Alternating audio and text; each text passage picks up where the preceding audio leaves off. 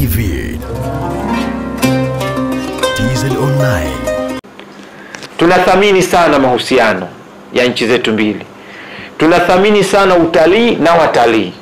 Lakini utu wetu una thamani kubwa sana kuliko vyote viwili.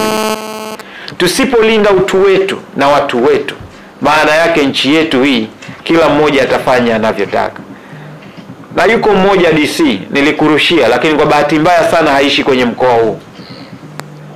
Yuko mkoa mwingine, sisemi wapi. Naye huyo nimeshamtafuta muhusika na nimeshamtumia vielelezo, anaitukana Zanzibar kila siku.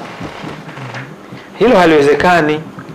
Hakuna mtu ambaye anataka kuchezewa kwenye taifa lake. Na hekima iliyotokea kwa kuja kwenu kufanya mazungumzo ya kuomba radhi.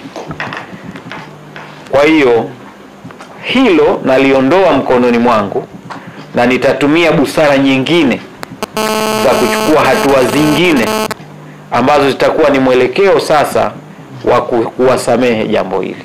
Kwa hiyo msamaha wao utakuwa na masharti makuu matatu. Sharti la kwanza,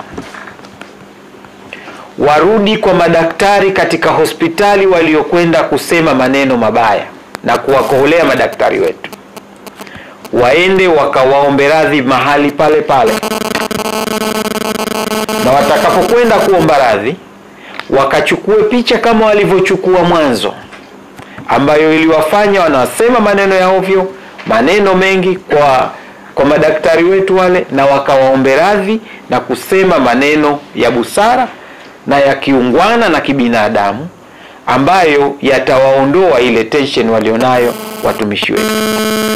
Sharti la pili, picha walizokuwa wamezichukua wakati ule wakarusha katika peji ile ile au ukurasa ule ule walioandika maneno yale, wataweka picha sasa za kuwa wamekwenda kuomba radhi, na waiombe radhi sasa Serikali ya Mapinduzi ya Zanzibar na ya Jamhuri ya Muungano wa Tanzania na Watanzania kwa ujumla, kwamba hawatarejea tena kamwe milele kwenye maisha yao kitendo walichokwisha kukifanya katika nchi yetu na katika mkoa wetu.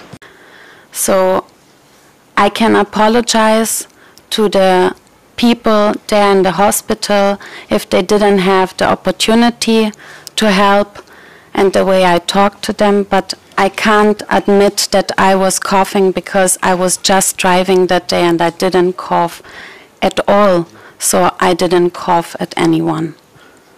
That is what I want to say. For anything else, I can really say sorry, and I'm really sorry for everything else, because I love this island and I came to this island so many times. I respect the people here. Maybe this action was not right, yeah, how I said it, but I never coughed to anyone. And they are government employees. Since they are government employees, at whatever the post they possess, they are government representatives. But I didn't use any bad words. I didn't use the way I speak louder. Yeah, that is true. I can admit that, but I didn't use any bad words. I didn't say anything like I didn't cough, and I cannot say I was coughing because I didn't cough. So of course then we decided to go to the hospital, because what shall we do really? Maybe this was stupid. I don't know now if I think about it. Yes, it was stupid, but it happened like this, and for this of course I'm really sorry. And also for the Facebook post, I'm really sorry I did it. It really was just like I lost the brain also because I felt so helpless. I mean, I'm here now since 2.5 years, and I mean I choose Zanzibar to be my home. I mean, I just had the opportunity to come here because my mom passed away.